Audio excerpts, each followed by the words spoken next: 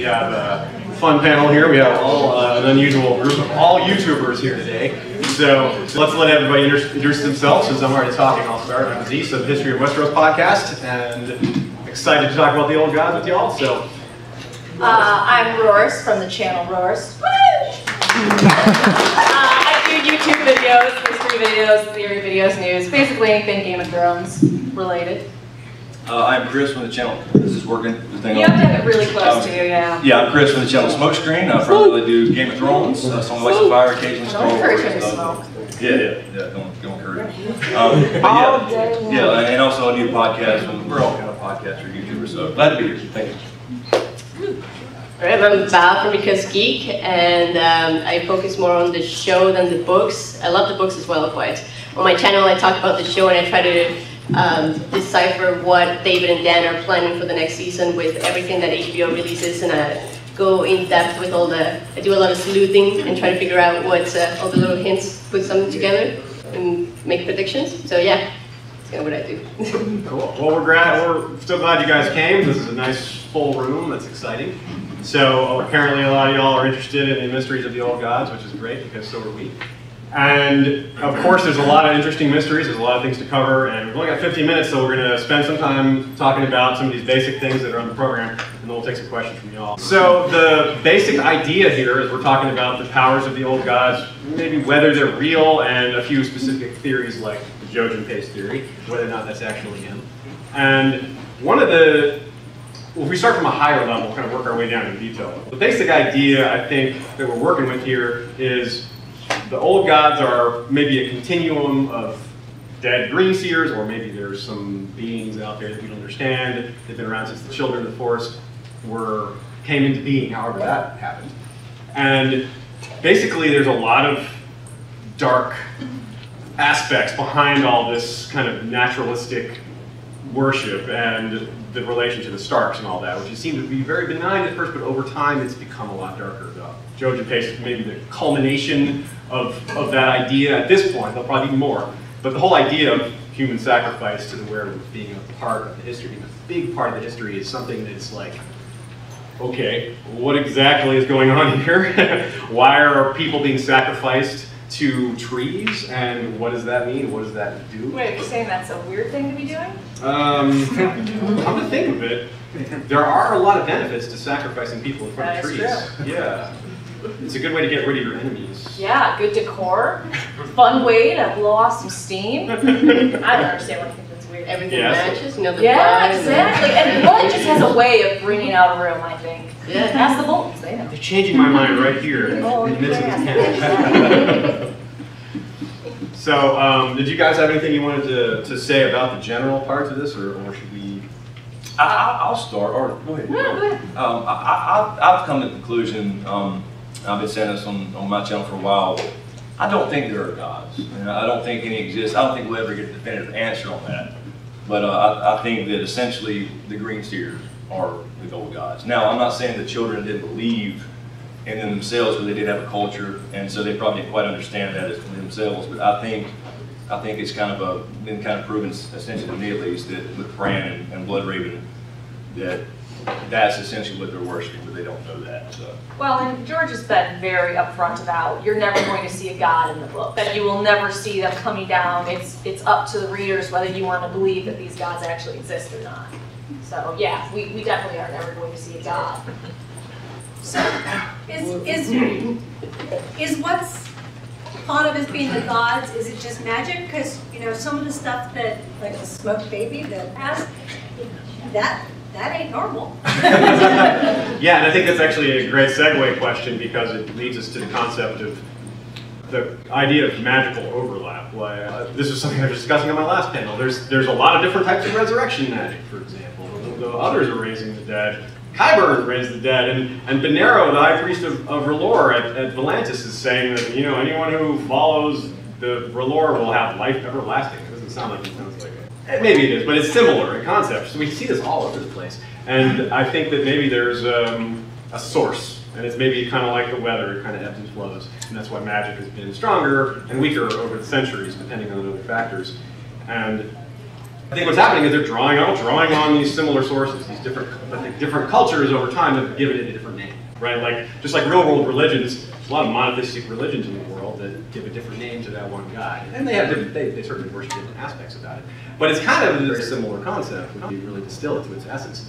Old gods are kind of different, right? Because I agree with Chris that there are no real gods, and it may be the drowned god and the great other, and all these they're just cultural inventions to explain these well, they're natural in this world, magical forces that people are drawing on to use in different ways. I like how the old gods got the name too. It wasn't that the people in the north were calling it the old gods, they didn't have a name for it. And then once the faith came, they're like, yeah, you're the old gods now because we're the new gods and we reign here. So they essentially just named them as your old potatoes. It's a good point here with the new gods too. Like, when have we ever seen the faith of the seven, any sort of manifestation of any sort of magic or I mean, they seem to be the least magical of the major religions. And yet they're the most dominant one in Westeros, which is kind of interesting. What, you mean the old gods? No, I mean the faith of the seven. Oh, the faith, Yeah. yes, for sure. And the fact that there's no priests for the old gods is really interesting. That's something that we're not really used to as far as No prayers, no songs, no specific rituals besides the sacrifice. That is very odd for a religion that was around for so long. They don't have those things you normally see with religions. And weddings require no set or priest. Yep, you do it a lot of times in front of the tree, the heart tree. That's certainly a kind of a concept that flows through the whole idea of the old gods that they're always watching. And you want them, and the most important thing is you want them to be direct witness to. That's why you have ceremonies in front of the tree. But as we are sort of led to believe, they can kind of see you anywhere. Maybe, right? Like Gilly says when Sam and her are on the cinnamon lake. Our gods are watching, we can do it. And that may or may not be actually true, but it was a convincing argument at the time. Certainly, he didn't seem like he needed a whole lot of convincing. He just needed a push. Yeah, and I think that brings into question like how werewoods work too. Like, what's the disc? Does it have to be alive? We have a door of the house black and white is made of werewolf. We have the werewolf thrown in the Erie. You know, how does that affect the distance and you know, we're getting insight and all that stuff. So it's really Exactly, because they say in the South, they aren't there, they don't have power down there because the werewoods were cut down there. So what's the limit? What's the radius where, oh, my power doesn't go past right, and like grand access, for example, where it used to be in the South. Yeah. Is it like a Wi-Fi access point? Yeah. There's lots of them in the north, but there's only a few in the south. What is that, werewood.net they call it? That's right. You gotta have a really, they gotta upgrade their servers or something. But then you can't connect to like with piece of furniture. Yeah. Maybe. I can't move around in here. That's like an offline computer. There's some stuff about like weirwood doors, right? So I don't know. You know, I don't know if it has to be a weirwood tree or it can just be. Jamie is weirwood. Yeah, that's a great point. Yeah, Jamie, this is Jamie's weirwood dream, or it's maybe a weirwood dream. So the thing about that dream is he's resting his head on a stump, but he also has a fever and he also drank dream wine. So it's very typical George. He gives us multiple explanations for one thing, so we don't know exactly which one it is. And that really ties into this whole concept of, are there gods or not? We're not going to ever know, but he leaves a question for the reader, which is fun. Yeah. Let's take this question. Yeah, so I mean, on that same point, you know, it's so there's something to that, I think, because, you know, the throne in the Eyrie in the area is made out of weirwood, of course, and Sweet Robin has these crazy, you know, whispers that he hears in his ear, so it could very well be that it doesn't matter whether they're connected to the ground or not, as long as it, you know, at one point was connected to the weirwood network, you can still access it. Yeah, it's kind of what I was saying earlier, but also like in the show at least, you had Grant on a sled. Was that a weirwood sled? He was still in a dream state. That's like cool. all that And we're told history that werewoods, they tried to plant werewoods in the Vale or up in here in the area. Wouldn't take, which is kind of symbolic. Well, and that's where the Andals first landed, right? They're the most Andalized kingdom of all of them. So it kind of makes sense that the old gods would push aside the most there. And that's kind of a thematic thing, I guess. One other concept I think is interesting all this is the idea, the way that the old gods interact with the South. Like you said, there's very few trees left. We're introduced in the Cat says they're all gone, but they're not all gone. There's still a few in the South. How does a new weirwood pop up? Brienne finds a werewolf. Yes, and buries a couple people. Buries a couple people, right? Maybe she activated it, right? I love that theory. It goes back to the blood thing and the Jojen. Yeah. Stuff. And that was a very young werewolf. So we're like, oh, so they can still grow. And the one at the Night Fort's relatively young. I mean, maybe 200 years old, which is for a werewolf, that's pretty young. So it's interesting. Like, is there something magical that has to happen to cause a werewolf to grow? That's probably another one of those unanswered questions. But question. Okay, I think you've got your hand up the longest. What about the door that, it's not in the show, it's in the book, that Bran and Co. go where the mount or bigger is underneath the wall? Black Gate. The Black Gate. It's a werewolf door. That's a terrifying door. I love terrifying. Yes. It's a little bit out of place. There's nothing like, I mean, a talking door and song by the fire is kind of like, Yeah. And only the Night's Watch can access it by what, saying Powell. so that's real puzzling. That's one of the stranger, like, latent, like, existing magical things that just sits there. You know, it's not. Yeah. But that's tied to the wall. I don't know what to make of it. Definitely the fact that when Bran's head touches it and the tear kind of goes down the middle, I think that's evocative, I think, of maybe his third eye crying or... I think we had to be over there. Do you have a question there? Yeah, you mentioned the door of the House of Black and White, and you are also mentioning how like the drowned god and all of these different gods could be made up for the different cultures, but the House of Undying, there's only one god and it's death and it's sprouted all of these. So what's your theory with how like that? You made the two House of Black and White. You're very happy. I'll start with that. I think it kind of embodies what I was saying about there are no gods. They're basically saying it doesn't matter what you believe, you're going to end up in the same place regardless. So I think that kind of embodies that. As far as House of Black and White, they don't. It's hard to say that they actually believe in all these other gods, or they respect it, or is it just like Jaqen says, death. Period. You can't argue. You can argue if gods are real or not, but you can't really argue that death is real or not. Yeah. Although some people seem to be cheating and coming back. Yeah, he said. After him, it's just a flood of other people coming back.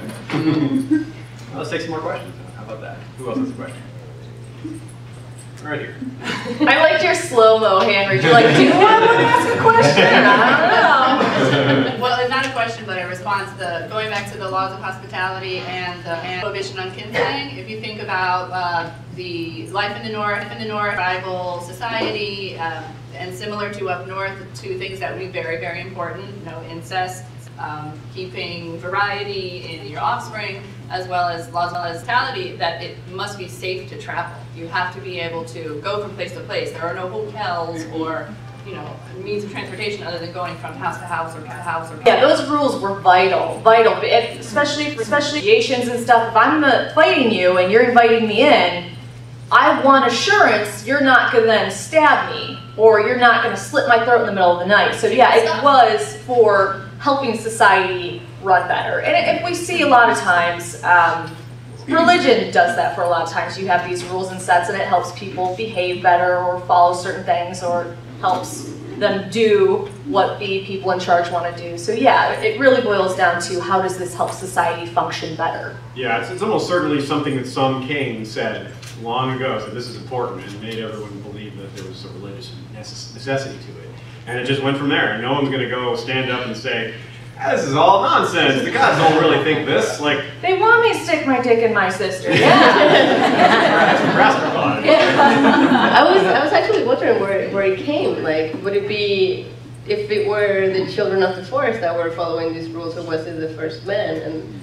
And did the first men learn it from the children of the forest? They did. The first men, the children of the forest, brought it to the first men. Mm-hmm. They seem to be going against their own thing with JoAnna. Yeah. If JoAnna is really dead, then they may have violated guest right. I don't think they offered him bread and salt. Maybe they get off the technicality.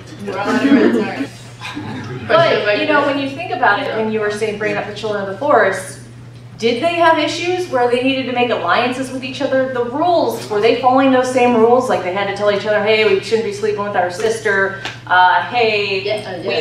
Let's have diplomacy. Are you going to stab me in the back? Because from what we've seen of them, they don't appear to be as petty as... No. It's always seemed possible that there are, I mean, in every human society George gives us, there's factions. It's not like you have one race that's all united in a singular purpose. So it makes sense that the children of George can sing. It may have been children that were hardcore, that were like, kill all the first men, and the others like, we can't beat them, we gotta make peace. Well, and it could have been before the first men came and just started wrecking them, that there were so many more that you're right, they had factions at that point, but as soon as they were forced to survive and they kept heading north, that it was like, the nice ones fighting, left. yeah. A question here in the front. Yeah, actually a comment to the ways of the old gods.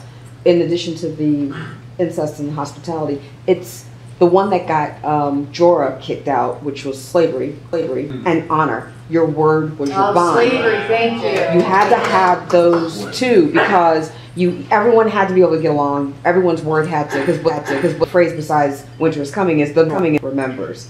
So if you do some dirt, everybody knows about it. And then there's going to be all kinds of shenanigans and hijinks and whatnot that will ensue, which pretty much is what, to your point, what happened is we're trying to survive. Certain deals were being struck. I think why Beyond the Wall they won't kneel. Yes. Because their whole thing is that is totally against us all living together. But by kneeling, it's like you're almost giving up that which makes you northern, that which keeps you connected to the old. So I think in that slavery, that honor, and those other four, I think that's what those are, for me, that's what is kind of the root of that. Yeah, so because there's definitely a theory that I think there's some merit to that he first maybe looked for other people before he found Bran, and Euron would be the prime candidate. Because Euron has that line about when I was a kid, I dreamt I could fly, or even the Maester said I couldn't. It's really similar to what Bran says. And it makes you question if Bloodraven kind of influenced that, or if he waited for an opportunity. Because we know if Bran didn't fall, he wanted to be a knight. He probably would have never done the journey. So it makes you question. Well, you know the theory they have out there that JoAnna isn't actually a greenseer, it's Bloodraven going into his dreams and making him think that in order to lead Bran to him. Right. So there's that whole messed up theory. Yeah, well, and I definitely think it's worth the Bran thing that he sends, Bloodraven sent the direwolves. Absolutely. Yeah, I had a friend that read the story and he thought that whole first scene with the direwolves was really contrived. And it's like, man, you just gotta keep going. It's explained. There's a reason. That's why they didn't just run into those wolves randomly. Kind of speculation, because I think the God's Eye is going to be very, very important. Do you see Bran's story kind of leading him there? And kind of activating his final form, if you will? Oh, yeah. I do. I think the God's Eye is, in this speculation, I think it's where this thing is. And so I think we've heard a couple times about it, but not enough to, it was glossed over. A couple people's been there. Howland Reed, obviously, I think that's where we see him coming to it. There's a reason he is not showing in Winterfell for very important occasions. Jon Snow's coronation, mainly with the threat of White Walkers. The Northerners actually know this, believe it. You can kind of say with Robb, it was understandable. It was just a war, but not this great war for the Dawn. So I think it points to that. Absolutely. Yeah, like Chris says, I think it's the Isle of Faces is clearly it's been mentioned too many times to not matter. But George has really kept it a secret at this point. Even the World of Ice and Fire he gave us barely. Yeah, you got a couple of hints. You got Adam Valyrion went there during the Dance of Dragons. Became seemingly powerful. And Howland Reed. That's the two people that actually visited that we're aware of. And at least as far as my knowledge goes. When maybe there's a connection there when Howland Reed goes, and he stays there for a while, and then he comes back, and then he goes straight to the stars, and maybe that's like. So Harrenhal may be a more important thing. We may be missing something there. I think it's probably going to matter more in the book than the show. I don't think Howland Reed is going to be in the show, besides the Tower of Joy vision. And that means I probably won't matter. They haven't talked with the guys that much in the show. Don't say that. Howland Reed's going to be in the show. I hope I'm